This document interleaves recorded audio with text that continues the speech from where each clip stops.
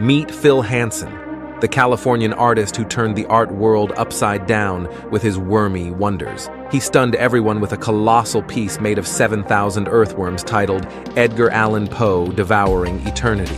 Inspired by Poe's dark tales, Phil meticulously planned the piece, creating a living portrait. Worm by worm, he crafted Poe's face on a canvas, sparking discomfort and fascination. A breathing, decaying masterpiece that sparked deep conversations about life, death, and the essence of art. Redefining art's boundaries, proving that beauty and discomfort can coexist, and art can be a journey into introspection. Next time you see a wriggling earthworm, imagine it as the muse for an artist's extraordinary masterpiece. Subscribe for more captivating artists and their artistry.